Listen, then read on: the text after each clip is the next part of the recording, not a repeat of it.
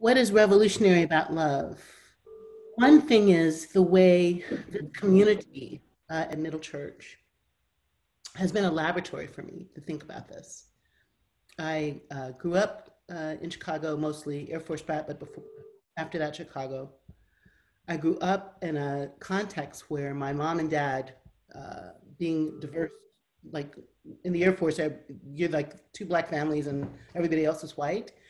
But my mom and dad had been born in Mississippi, raised in Jim Crow,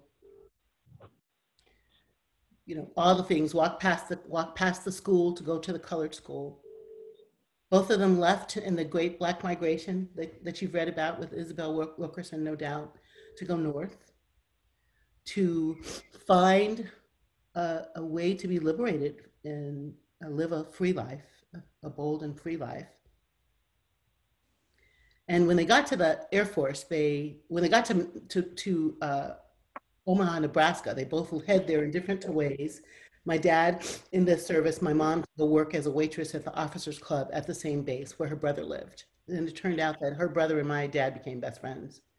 Mom and dad went on a date. They conceived me and they got married, and they did everything they could to make sure that the Lewis kids did not internalize racism. They wanted us to really feel that no matter what we did, how we did it, if we worked hard, we loved hard, we could be what we wanted to be. So they put this bubble around us in lots of ways. But not bubble enough that when I was in kindergarten in New Hampshire, that little Lisa, who moved from Mississippi, ironically enough, called me the N-word for the first time when I was 5 years old. And before that, I wasn't raced. I just was Jacqui. My parents were Black, Christian, all the things that they were. But she introduced this story into my life. And I think the way my parents handled it, hi, Ayana. I think the way my parents handled it was the beginning of this sense of love being revolutionary. Mom framed this story of race as silly. She didn't have like the sophisticated analysis that race is a construct, it's a social construct, it's meant to do economic harm. She didn't do that. But she said, believe it or not, Jacqui, this is so silly that people won't love you just because of your color. It's like the perfect 5-year-old intervention. Not we're going to hate them back, not we're going to, we're not going to, that's not how we do it. In fact, in that story, when the girl called me the N-word, I called her a cracker. I don't know where I had ever heard that word before, but it was like it manifested itself like, whoop, okay, if I'm the N-word, you're a cracker. Here we go. Two little girls living out this story that we didn't write, but that we inherited. And mom said, we're not doing that. We're not calling people crackers either. So it's like both no to the silliness of the construct and no to retaliatory, violent response. But then that night we said our nightly now I lay me down to sleep prayer, which is, by the way, scary, but let's talk about that another time. Traumatizing children, like if I die before I wake.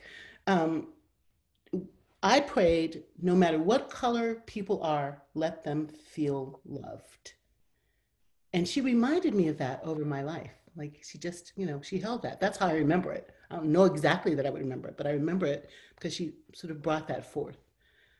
No matter what color people are, no matter how much money they make, no matter where they live, no matter the gender, sexuality, they should be loved. They deserve love. They are loved. So that's a really foundational story for me. The next morning, my dad went to the Air Force commander and demanded that Mr. Mann, who's raised the racist little girl, come and apologize to him, and that she would apologize to me.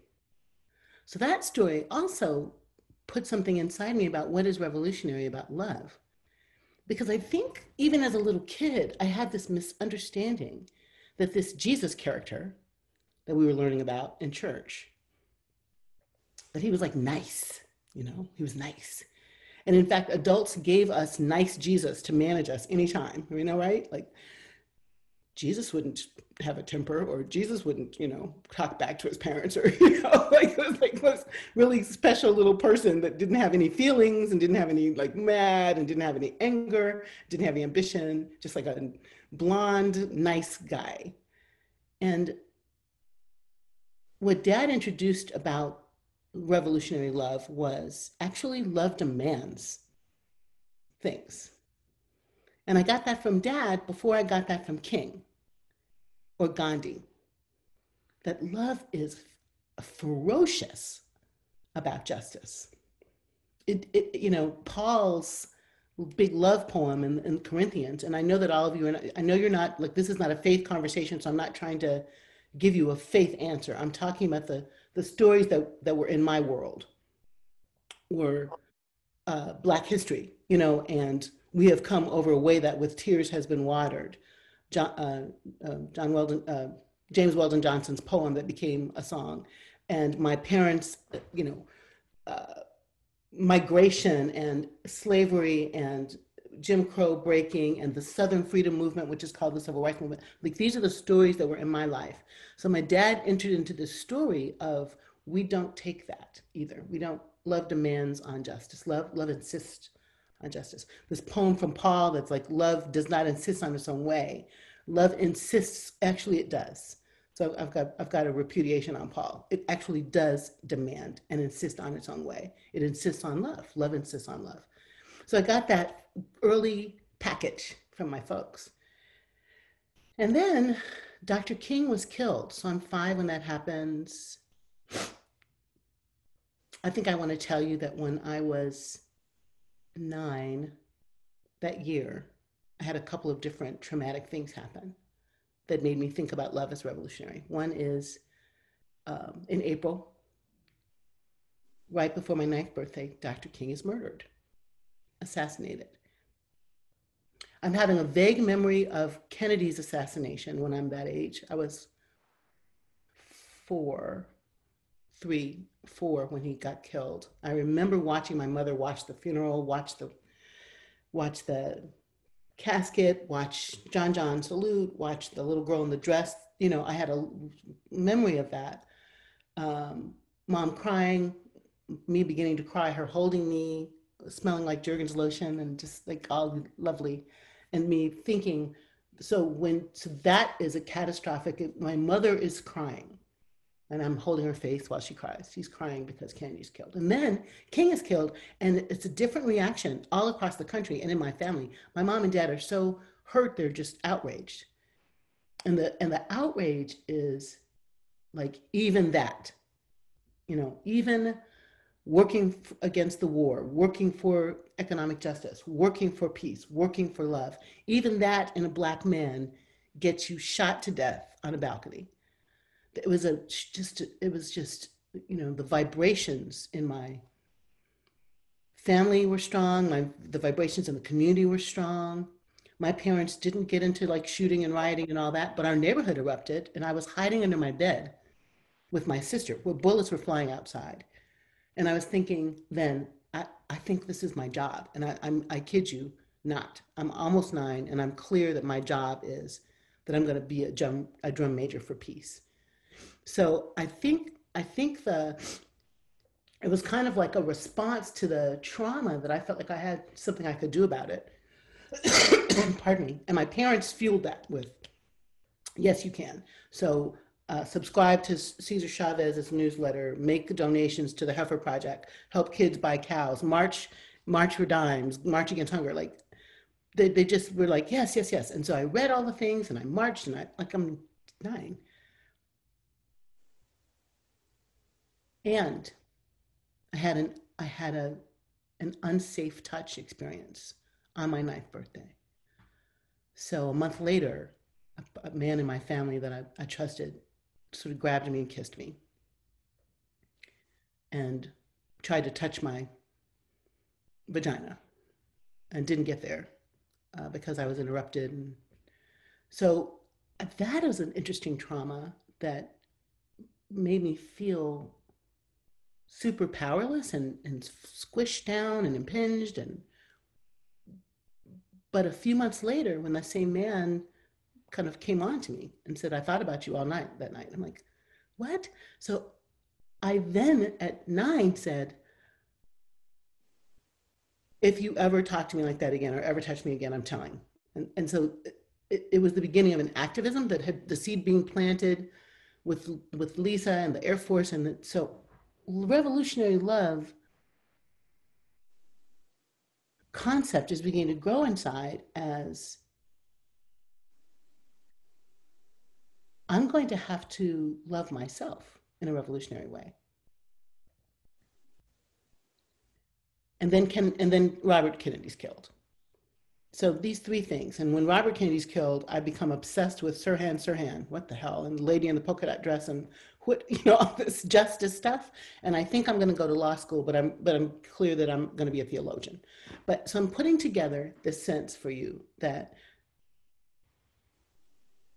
we are the product of the stories told to us. We are the product of the stories told to us about us. We are storied selves, right? We can think about development as Freudian's way or Erickson's way or family systems way. I really love the way, if we think about it as the stories, we can keep unfolding, keep having midwives who help us birth new stories, understand our stories. And so I'm wanting to say revolutionary love is for me a narrative way to frame human development, my development and yours and ours, and the development of a culture, the development of society. So it's starting with first, the self. There's no mystery that all the world's major religions just about teach us to love our neighbor as ourselves. In the Greek, the word as is os, and it literally is an equal sign. So love your neighbor exactly as you love yourself. The neighbor that is your daughter, Derek, the neighbor that is your dad, the neighbor that is your enemy, the neighbor that is the one that lives around the world, in India, far away from you. Love your neighbor as yourself. And I think that the reason that shows up in all the major religions, Judaism, Christianity, Buddhism, Islam, Zoroastrian, I looked up, Baha'i, Sikhdom, all of them, is because I think it originates in Africa, and we originate in Africa. Our first mother is Eve in Africa. I've been there to see her remnants, her footprints in Johannesburg in a museum. But if the human community sort of takes root in Africa, I think it takes root in the concept of Ubuntu. Do you all know Ubuntu? No. It sort of started. It's been an African concept since forever, since the desert was an ocean. Conversations about Ubuntu were happening inside villages. But it became an American consciousness concept as we watched South Africans become liberated from apartheid. So Mandela and Bishop Tutu, but so many people in the Truth and Reconciliation concept movement. Ubuntu, the word Ubuntu, is really humanity, and the expression is a human is a human through other humans. A human is a human through other humans. So I do not exist except that Beth is a person. Both Beths. I see two Beths. I am a person. I am a human being through other human beings. In the Zulu language, and there are lots of derivatives of that, but when we greet each other, when I see Frida, if I see Frida, I'd be saying sabona, sabona, which means I see you, except not really. It really means we see you. And then you're like, and who's the we? All of my neighbors see Frida. My community sees Frida. We see Frida. We, my village, my ancestors see Frida with me. My deities see Frida with me. In this cosmology, all the things that, all of the whole panoply of the folks and things and that make me see Frida. We see her. And her response is, one response is Sincona with a click, which you can't do. Is anybody here from South Africa? Test that? I can't click. But one response is Sincona, and so Frida says, I exist. You see me, I exist. The way you see me as an extension of you brings me to an existence. What's revolutionary about that is the way King translated it is, we are inextricably connected one to the other in a human garment of love. When I see Frida as an extension of me, that's revolutionary love. I'm at the polls voting for her self-interest. I'm trying to think about economic policies that feed her kids. If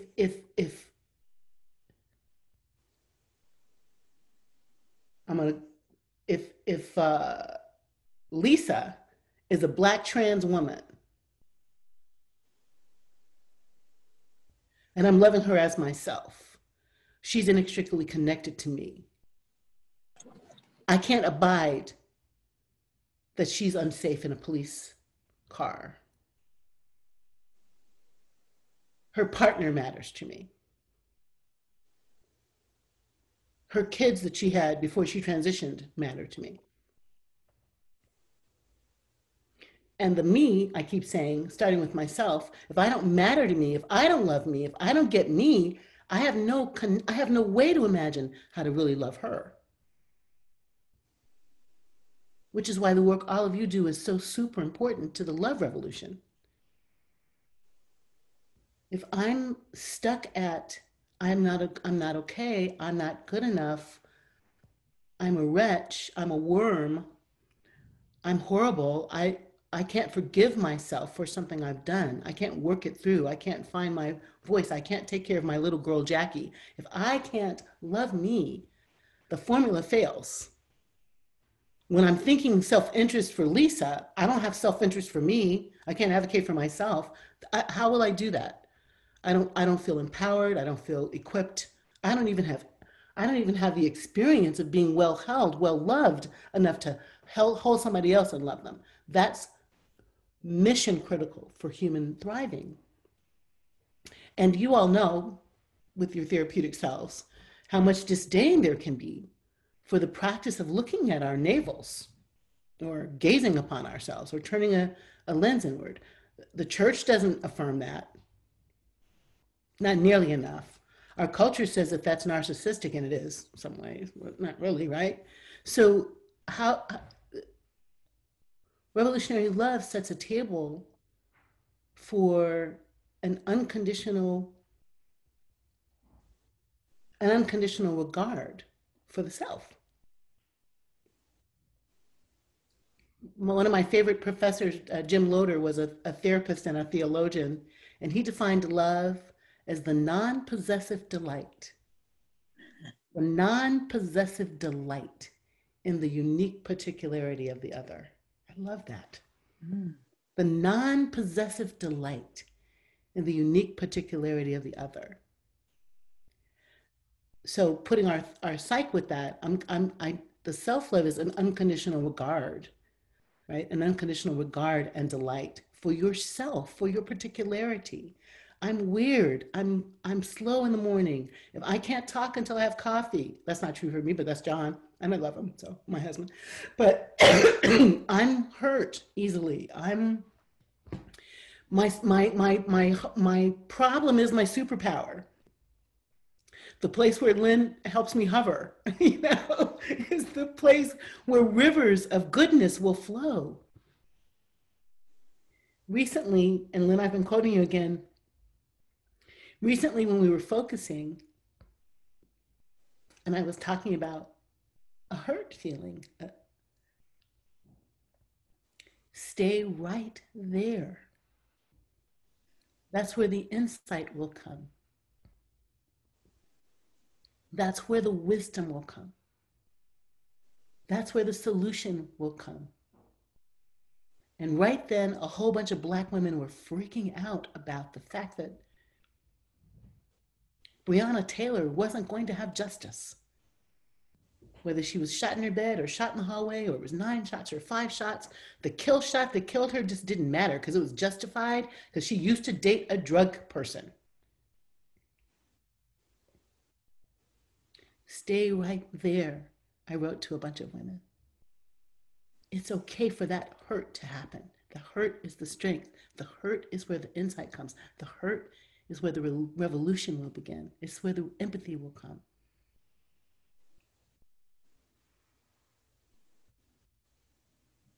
So this idea of love neighbor as self, this idea of Ubuntu, I am a person through persons. We are inextricably connected.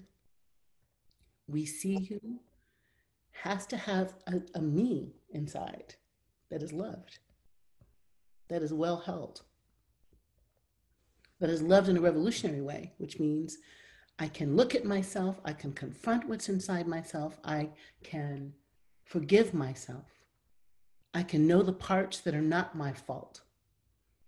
You know that amazing movie, Good Will Hunting, that teenagers wrote? Good God, teenagers in college. Excuse me.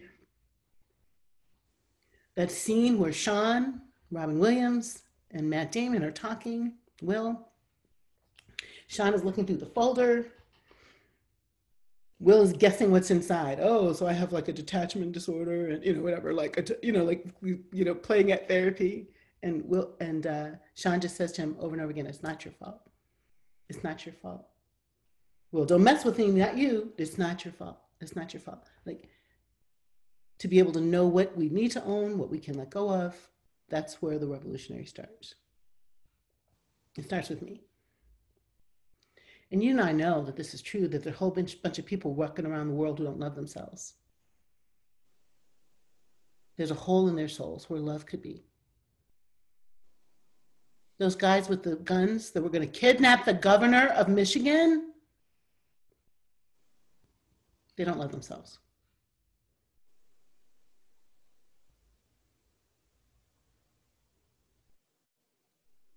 Trump doesn't love himself.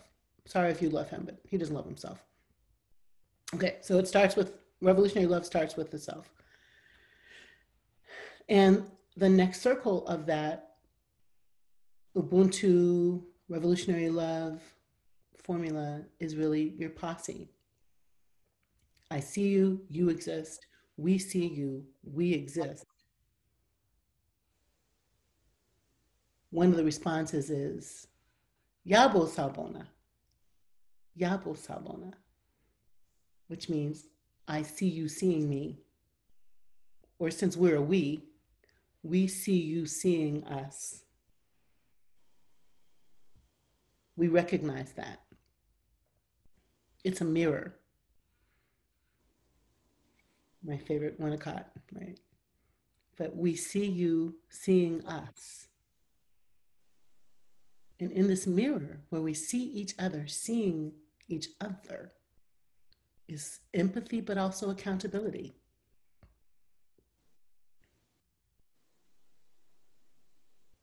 I mash up all the things in my mind. So I'm going to mash up right now a little bit, but like, this is about transitional space, the space between us. And not just about, pacifiers and bears and kikis, but also about all the objects between us, all the things between us. In the petri dish or this container or the space, the adaptive space in which we're becoming. How important it is to be seen and known and loved, seen and known and loved, not squinted at, not there's no distinction, but like Revolutionary love is like, I see the particularity of Melinda.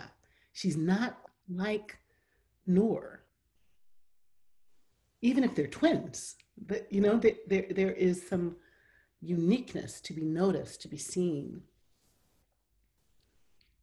as we create this container in which we mirror back to each other both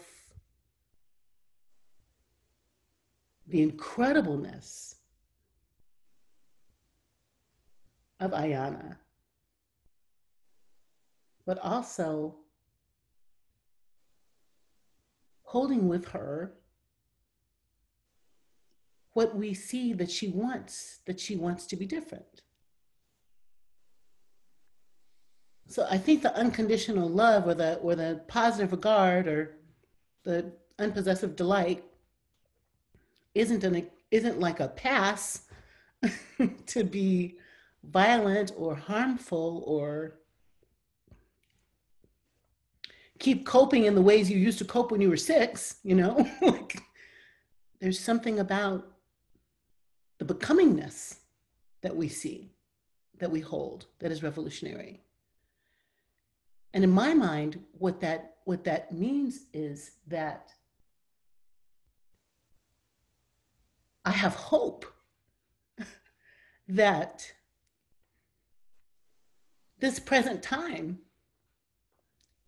isn't the end, but the telos, the fulfillment of human existence is we're all well.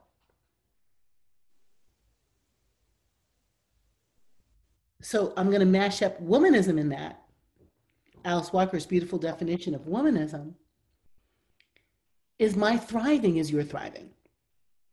Like, I hold hope that whatever it is that Dorothy wants, leans into, yearns for, goodness for her family, herself, her relationships, the environment, the earth, that among us, in between us, what we see in the space of our container is we hope together that we can make a world together in which Kate's children thrive, Ayana becomes the human she's intended to become, the earth heals, my religion isn't Jesus to say. My religion is love, and that love will pull us all to love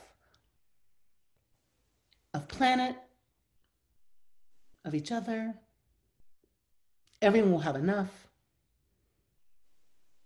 No more violence. And that we're all on that trajectory. And hope comes from holding each other accountable to that vision, is what I'm trying to say. However you get the vision, wherever it comes. Like, if you get it from your favorite poetry, if you get it from your faith, life, what we're leaning into is a healed and whole world in which everybody has enough. And if I mash back to narrative for a second, to say, in which each of us is cast in the story as a healing agent with some power and to make a difference. I think that's revolutionary love in the next circle. And then just to say finally, because I'd love for you to talk to me about this, is that, and that circle then just keeps widening. Like, the you people tribe, Yabona, Yabo Sabona, we see you seeing us. Yes, Yabo Sabona, we see you seeing us. Ever increasing on these edges of our awareness and our accountability and our empathy are more and more people, more and more characters, more and more of us who belong to each other. That the tribalism ceases to be my 3 people in my house or my 5 Black aunties, but to a whole world of people who are not like us and like us. So what's revolutionary about love is it starts with you, it moves to your neighbor, It moves to your enemies and it moves to the whole world. To be Jewish for just a second and talk about what the rabbis say in the 63 times or so it says in the scriptures, you're to love the stranger because you were once strangers. One time it says you're to love your neighbor in the Old Testament, in the Hebrew scriptures. And the other times it says you're to love the stranger because you were once a stranger. And when the rabbis do the midrash on what it means to love a stranger, they say if your enemy's cow wanders into your yard, you have to feed and water the cow of your enemy and then give it back.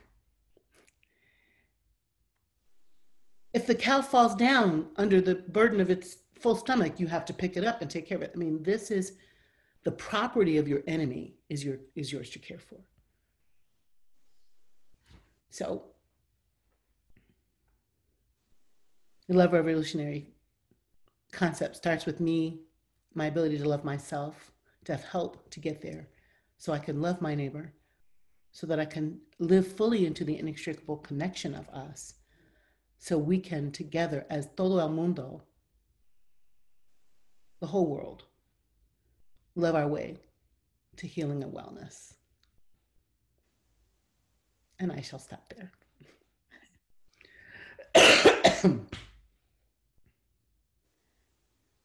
Wow, thank you, Jacqui. Thank you. Bob Dimio, is that your name or your part? Bob, I have your painting on my wall.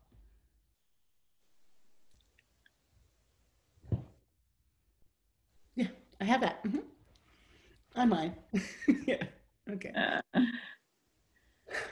Lynn? Yes, let's just take a breath here. Wow, you've given us so much, Jacqui. So much to respond to, so much to take in, to drink in like, you know, like water. And we'll take a breath and then just see what anybody has to say is welcome. And in just a few minutes, we're going to go into breakout rooms where you'll have more space for everybody to be able to sort of touch into what's there for them. But we'll share as a whole group now with Jacqui, whatever is there, whatever you want to say, whatever you want to ask. Space is open. Thank you for your vision, Jacqui. I really love what you said and can feel it. And I wonder if you know about this book that just came out that's called See No Strangers, Revolutionary Love by Valerie Kaur, a woman from Sikh faith. That's a wonderful book, and that's echoing some of what you're saying in a different way, from a different angle, but also yes. Beautiful. Yeah. I know her. We're friends. Oh, of course, right? we worked to share the revolutionary love concept together. But Sophie, it emerged in a couple of different places at the same time. Valerie was at a conference and was talking about it.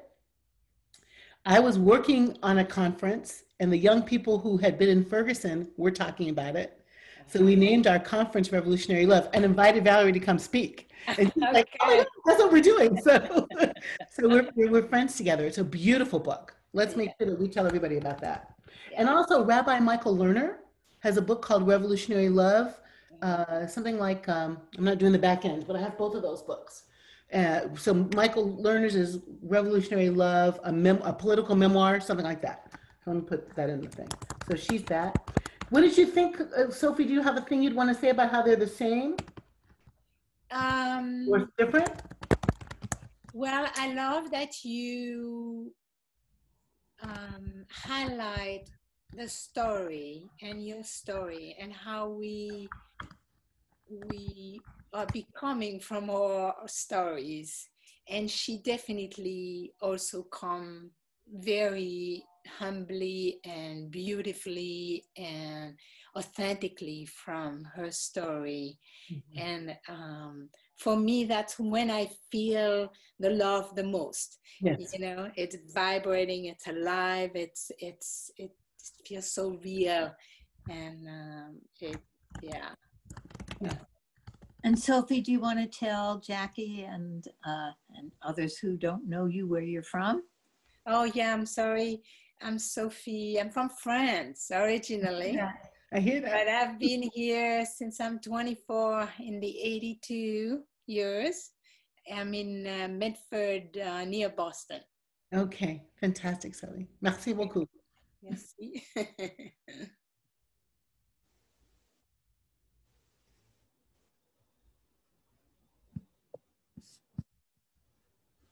We Yeah. always particularly invite people who are here for the first time or the shyer people, but anybody is welcome to. Elizabeth had her hand up then? Yeah. Elizabeth had Yes, her I hand up. did. Yes, Yeah. I did. Yeah. Okay, wow, am I glad I came. All right, I'm only going to say one thing. You said this. My religion is not Jesus. My religion is love, and love will pull us all to love. Okay, right there. I mean, everything you said, I need a recording of this to take it in more and more and more. And as you spoke, and I read about you beforehand, that's why I woke up 5 minutes before this to come. Because I really want to move back to Manhattan now that you're there. Oh. The back of my head, I had a felt sense or a body experience of, I didn't seek it, it happened. I realized the back of my head had grown into a shape of like an almond or something. It just expanded out that way. Huh. And it is because of that My religion is love. love. And love will pull us all to love. I mean, I started crying as soon as you showed the film. I know, I didn't want to cry. Hey, I just woke up 5 minutes ago. I don't want to cry in front of 50 people. And then you said later it was okay to be exactly as we are. And I believed you. And I'm a 10-year focuser, but I believed you. I said more than I intended, but I had to tell you that was so important. I'm so embarrassed to be a pastor sometimes at all the ways that religion hurts people. I'm so embarrassed at it. So I'm just like I'm being so subversive about undoing that as every way I can. Okay, yeah. Jesus was love. He would be outraged if the things done in his name. Just Yes. a rabbi trying to teach people how to love. So thank you, Elizabeth, for showing me a heart and the almond shaped thing in your head. And you don't have to be in Manhattan to come to Middle Church. It's like we have people who belong to us in Ireland and in France, Sophie. So, Especially during these virtual days. yeah, exactly. Especially, yeah. And we're not going to let that go. Thank you, Elizabeth. Yes, thank you. Hi, I'm Sheila. I just want to thank you so much. I noticed we have the same last name, although mine is a diaspora name because the Jewish people in Poland who came over here, they didn't have that name. But I loved everything you said, and particularly, I think you said in the beginning about story. You knew your story really early on, and that one of the things we can all do is shift or change that to include, I don't remember your words, but as someone who engages in story and story writing, I was very moved by that. And I feel like that's something collectively, all of us on this call and all the people you touch and all of us meet, in the collective way you describe those words, I can't remember anymore. That's something we can all do. It seems deceptively easy, but I think it's something we can really do to reshape all the chatter and narrative that's out there now. So I just wanted to thank you so much, and so glad I came on the call today. Thank you, Sheila. Thank you for saying that.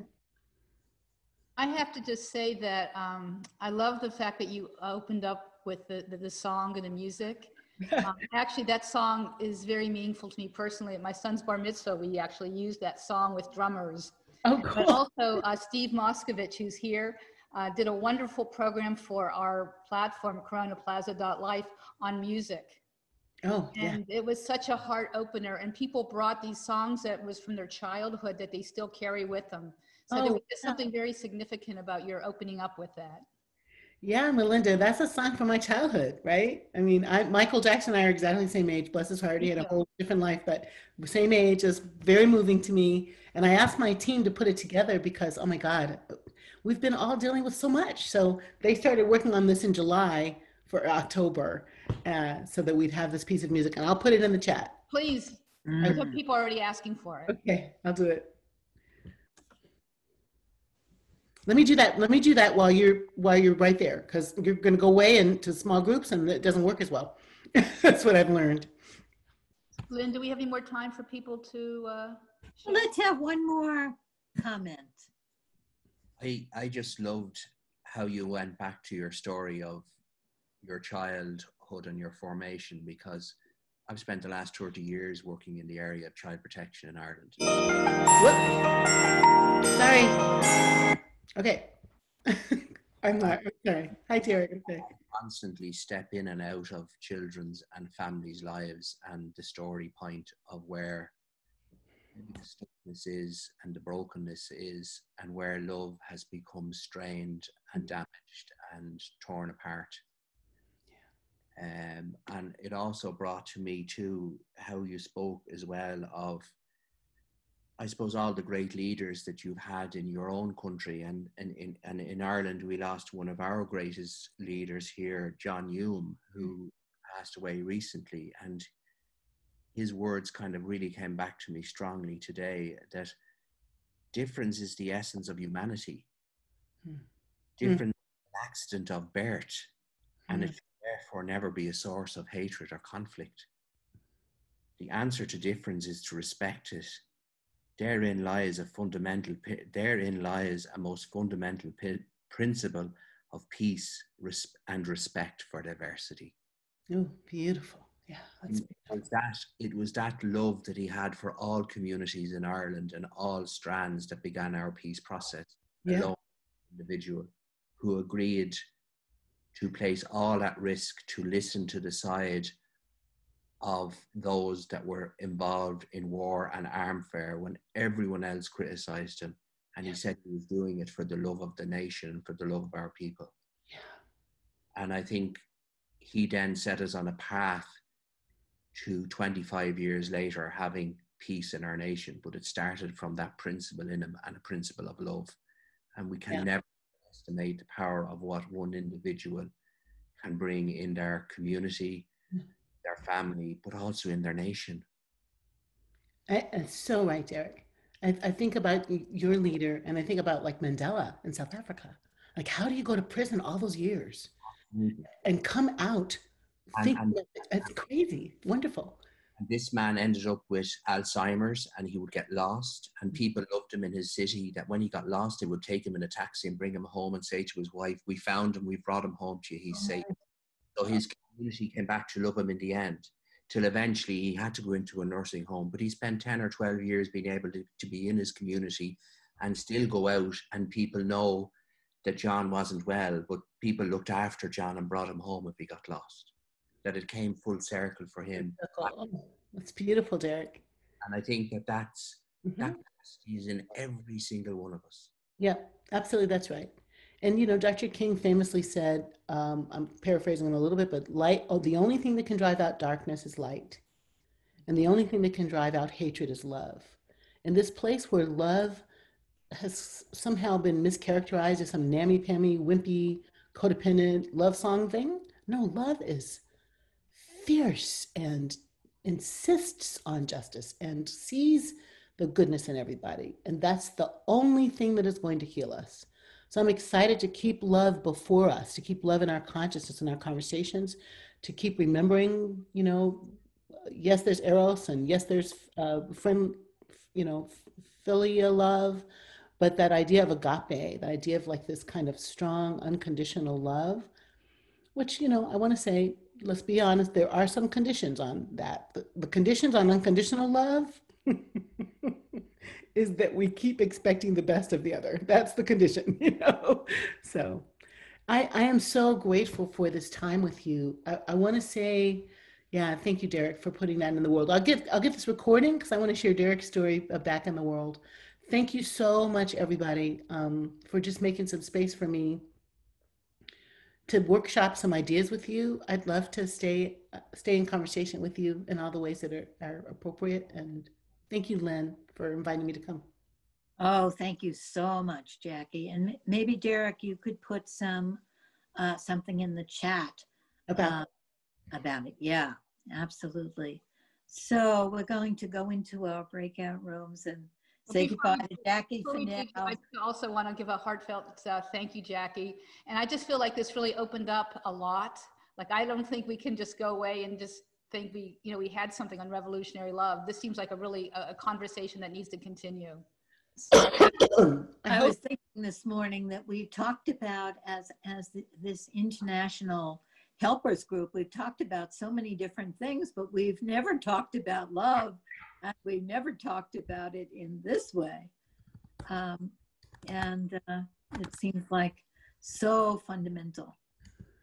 So I'm looking forward to being with my people in the breakout room. It's always a surprise who we're going to speak to, and we're only going to have maybe 12 minutes, Melinda. That's fine. And I just need to ask if anyone cannot stay for the breakout rooms, this is an opportunity to say goodbye. So I can do the breakout rooms and we'll have a fair number of people in there. So thank you, everybody, for coming. Thank you, everybody. Well. Thank you, Jacqui. Bye. Okay. You're welcome back anytime. I would love to come. Thank you all. Blessings.